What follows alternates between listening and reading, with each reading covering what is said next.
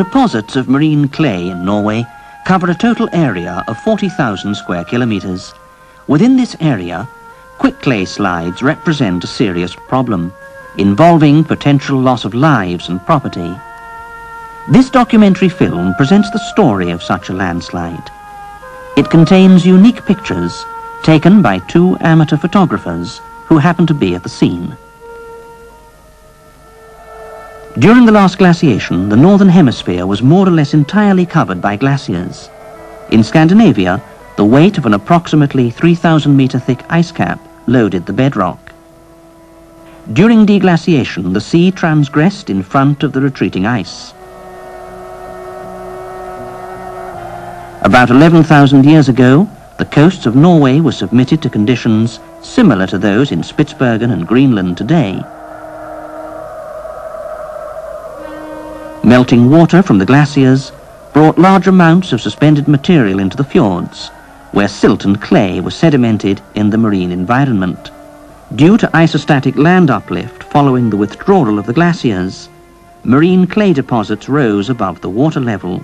Such marine areas are shown with light green colour on the map, and can today be found up to surface elevations of 200 metres above present sea level.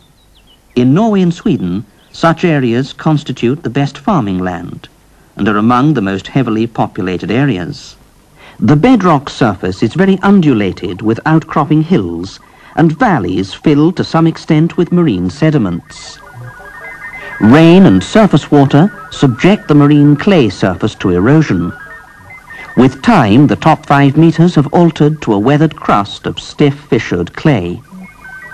At the same time, an upward flow of fresh groundwater from fissures in bedrock and through sand layers gradually leaches the salt out of the pore water of the marine sediments. In its natural undisturbed state, quick clay exhibits considerable strength.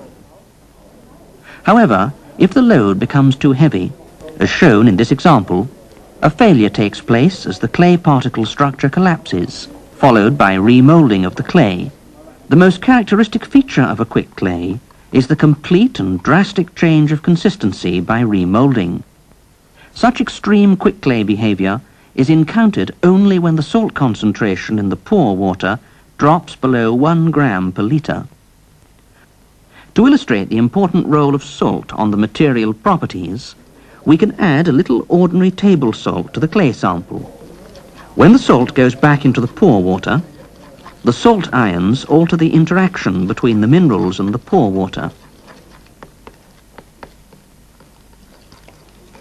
The remoulded strength increases dramatically, and the clay is no longer a liquid.